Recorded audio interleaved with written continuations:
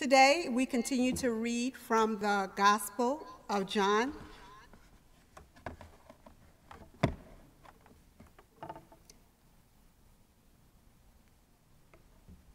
We're reading from the Gospel of John, chapter 20, verses 19 through 31.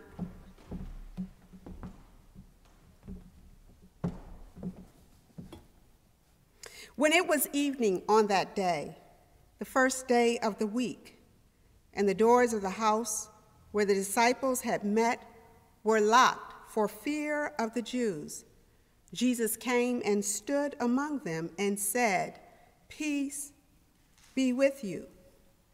After he said this, he showed them his hands and his side.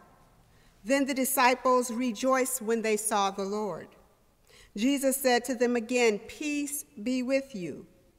As the Father has sent me, so I send you." When he had said this, he breathed on them and said to them, "Receive the Holy Spirit. If you forgive the sins of any, they are forgiven. If you retain the sins of any, they are retained." But Thomas, who was called the twin, one of the 12, was not with them when Jesus came. So the other disciples told him, "We have seen the Lord." But he said to them, "Unless I see the mark of the nails in his hand, and put my finger in the mark of the nails, and my hand in his side, I will not believe." A week later, his disciples were again in the house, and Thomas was with them. Although the doors were shut, Jesus came and stood among them and said, "Peace be with you." Then he said to Thomas, "Put your finger here and see my hands. Reach out your hand and put it in my side. Do not doubt, but believe." Thomas answered him, "My Lord and my God." Jesus said to him, "Have you believed because you have seen me? Blessed are those who have not seen me and yet come to believe." Now Jesus did many other signs in the presence of his disciples, which are not written in the book. But these are written so that you may come to believe that Jesus is the Messiah, the Son of God, and that through believing you may have life in his name.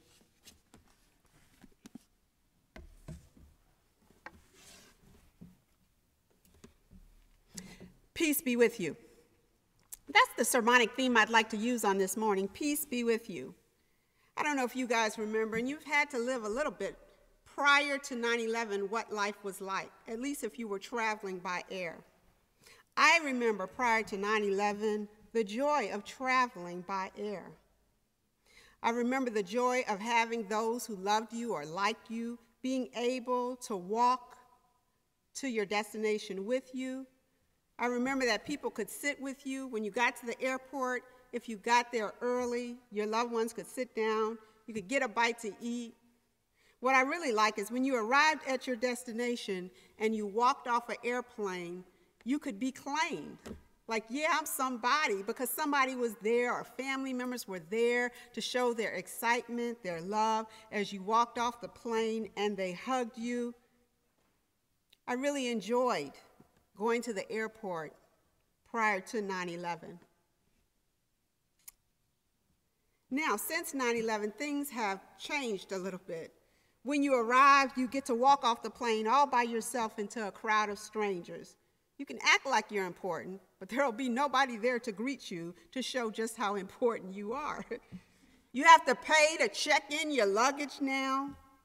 Some places charge you more depending on how much your luggage weighs. Meals are no longer served. You used to could get on the airplane, and if you traveled a couple of hours, you'd get a meal along the way, but not so. The treats are smaller and smaller and smaller. And sometimes even airlines want to charge for that. While humanity is getting bigger, it seems like those seats sure are getting smaller and smaller. Seems like they're trying to cut costs any kind of way they can. There are all kinds of rules about carry-on bags. You have to walk up, you see the little thing, you have to stick it in, and all kind of penalties if you carry your bag to the plane and supposedly it doesn't fit in. Some places like Spirit, who doesn't have Spirit, wants to charge you more money in the Spirit. I'm just playing with y'all a little bit. Now you have to go through security, and God forbid you wore your high tops or something. You got to strip, or you might get a spontaneous search. Things are very different from point A to point B since 9/11. Greetings are important. I think of how families greet one another prior to 9/11. Greetings are important, and greetings are different in different religions and in different cultures. Things are done or exhibited. What means one thing in one culture can mean another thing in another culture, but greetings are important. They're the ways in which people show love and care towards one another when they first see each other. In some cultures, there are signs of intimacies that involve kisses and hugs and warm embrace. In other cultures, it's more of a verbal welcome and less physical in nature. In some cultures, depending on the nature of the visit, it involves food and celebration, and sometimes even spirits. In some cultures, it involves music and dancing. Greetings are important. This is where we enter the biblical text today. The disciples had been locked up at home, and they didn't even get the memo, stay at home. They were holed up and locked in and living a little concealed because they did not know where they stood in society. They did not know where they stood on the heels of Jesus' death. They didn't know what was left or right. And so they were locked inside. They had not gotten to the resurrection as we did last Sunday. They were scared. Their minds had run away from them and they were worried. They did not know what to do next. There was a lot of sadness and shock. And then through closed, locked doors and pulled shades, Jesus greets them, peace to you. In this reading, Jesus greets the disciples 3 times, peace to you. We do know that this was a new greeting and Jesus hadn't really done it before, but it continues for generations and generations. Peace to you. The Greek word for peace in this text refers to a peace that is the product of good administration of both justice and goods. Peace is the result of a correct administration of not only legal justice, but also of goods of the land and the shared responsibility in the production of such bounty. Jesus is not only wishing the disciples peace, but also reminding them of their duty to be fair and to be just. Peace is not only a greeting, it's not only something that makes you feel good, it is something we engage in. It is hard to have peace sometimes, particularly now as we live with the news from day to day. It's hard to have peace. As I listen to the disparity of COVID-19, it's hard to have peace.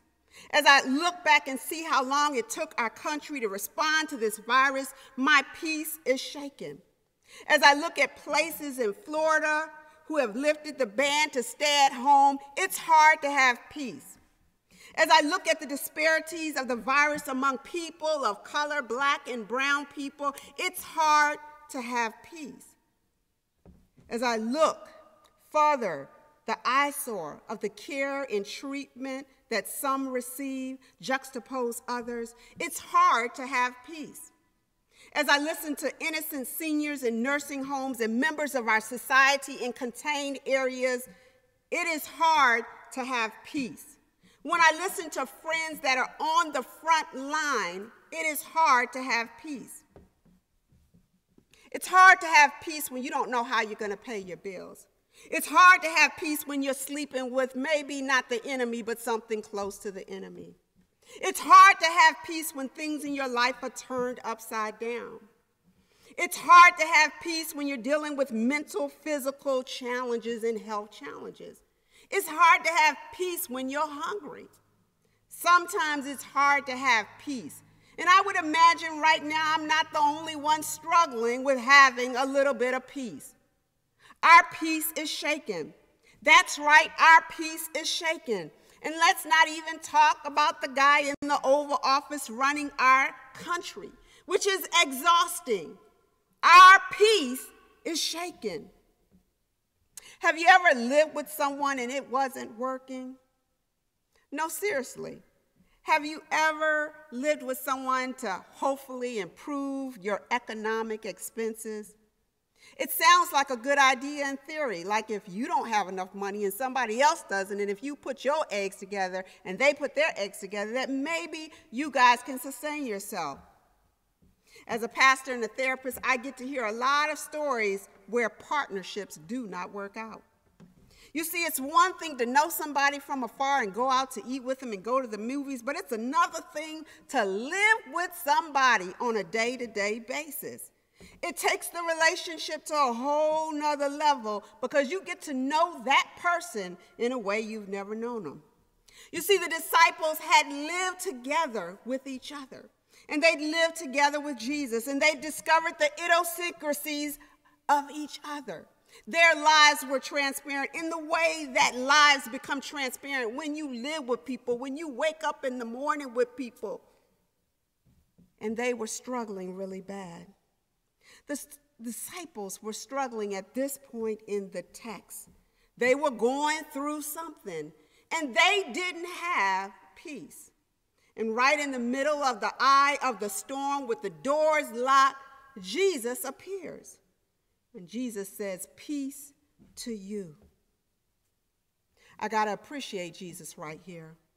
Because it's not what you say or when you say it, but it's how you say it, the spirit of how you say it. And if Jesus had a rhythm and a flow for being on point, he arrived at just the right time to encourage the disciples. He had to have known they were just at their breaking point. Yes, you've been locked up in this house. Peace be to you. Yes, you've been looking at these four walls. Peace be with you. Yes, you love your kids, but they're about to get on your everlasting nerve. Peace be with you. Yes, you're on the front lines as you go to work daily. Peace be with you. Yes, you're afraid of catching the coronavirus. Peace be with you. Yes, you still have to stay at home for another month. Peace be with you. Yes, United ain't opening its doors next Sunday. Peace be with you. We've never witnessed anything like this before in our lifetime for most of us. As far as I know, everybody I'm talking, even those of you in my congregation in your 90s and 80s, we've never experienced anything like this before. Peace be with you. But it's not just the timing of Jesus' words, it's Jesus' presence. I imagine when they saw him, they remembered the time they were in the storm when Jesus was fast asleep. They remember the boat idling, moving up and down. They remember the fear that crept into their hearts. They woke him up and he spoke to the condition of their situation. And in that moment, they felt some peace. As much as his words comforted them, it was his presence that sealed the deal of peace.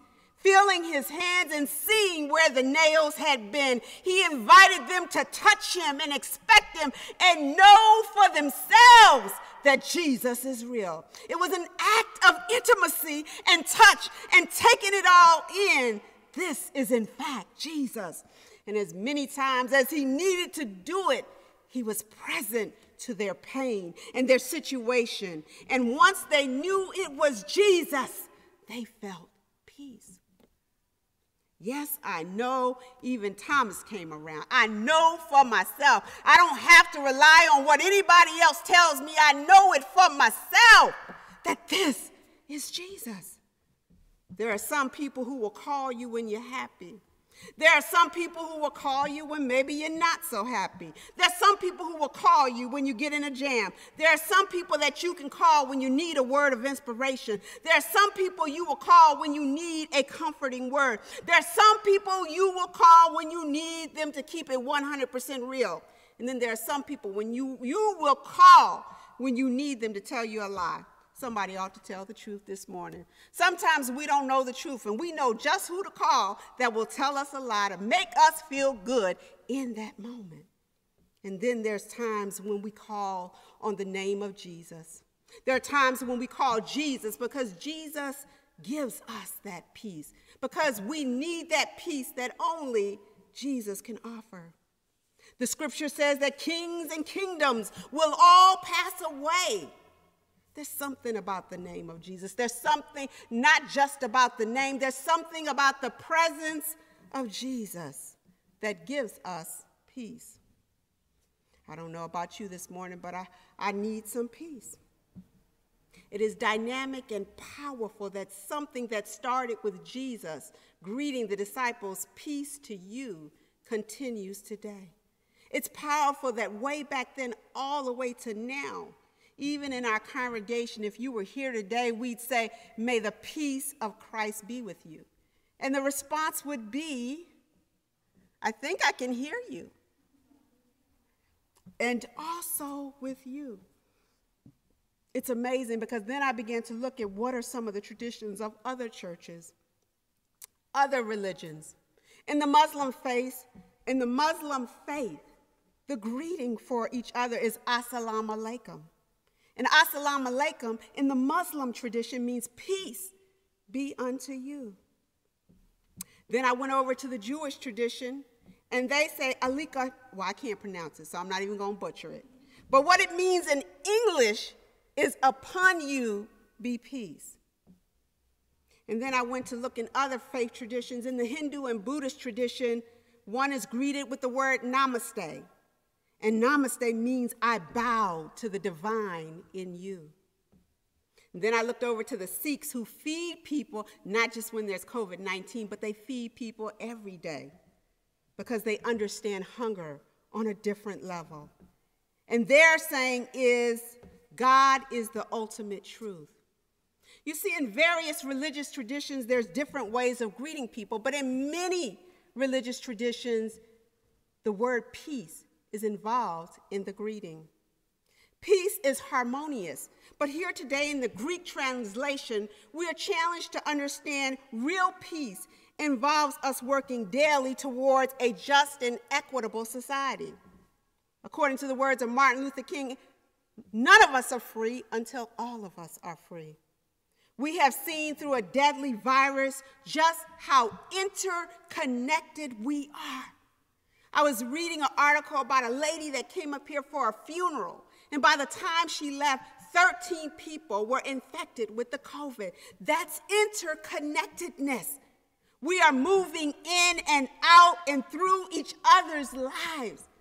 And if nothing else, we see through this virus how interconnected we are, how much we need each other. I hope it becomes crystal clear to you. Long before social distancing, Greg Daly was practicing social distance as a paper guy. He would deliver in central New Jersey newspapers, and he had the perfect aim. He would drive through the neighborhoods in central New Jersey, take out the paper, and he had just a good aim and whip it, and it would fall on people's lawns. None of his customers knew his name, and he didn't know their name, and he was fine with that. Greg had never done a day of any kind of volunteer service at all. But about a month ago, that changed when one of his customers said, "Could you please put the newspaper closer to my garage?" And so he pulled up into the driveway of this home, and he put the newspaper by the garage. And Greg said it occurred to him, if this senior citizen couldn't walk 20 feet to get her newspaper from her house, how is she going to get the things she needs? And so he decided to put a note in all of his newspapers saying, "Hello, I am Greg Daly, and I deliver your newspaper. I would like to offer my services free of charge to anyone who needs groceries." Greg's phone has been ringing off the hook ever since. He has done a total of over 100 deliveries in his neighborhood. People ask, when COVID-19 is over, will you stop? He says, I don't know. The word has gotten out. One customer calls him the closest thing to God that she's experienced. He doesn't even do his own groceries, and now he's doing everybody else. Peace to you, Jesus says. As God has sent me, I send you. As God has sent me, Jesus, I send you the disciples. As God has sent me, Jesus, I send you followers of Christ. Peace is not just something that falls in our laps, but it involves human activity, responding to Jesus sending us into the world. I imagine each one of those seniors that got their groceries delivered by Greg, that they experienced a little bit of peace when how they were going to get their groceries was solved. I imagine the earth is experiencing a little bit of peace from us keeping our blessed assurances at home. I imagine our world might experience a little bit of peace if we can turn out the vote in the fall. We can all do our part. One of my Facebook friends, an atheist, has felt led to give to 2 people a week. Last week she thought, I don't have a lot of funds myself, so she skimped a little bit. But when she gave to this person and the person began to cry in gratitude and said, I didn't know where I was going to get money from, she decided to give everything that she had decided to give. I imagine that that sister felt a little bit of peace. Whether by phone or by prayer or by presence or purse, we can share peace with others. This peace that is extended to us by Jesus, it's not just ours to hold to ourselves. It's meant for us to share and to make this world more fair and more equitable. I invite us to work towards a just and equitable society that makes peace a reality for all of God's humanity, all of God's creation. That's, after all, the real work of Easter, that we are sent into the world even with this new mandate of practicing social distance. Peace be with you. Amen.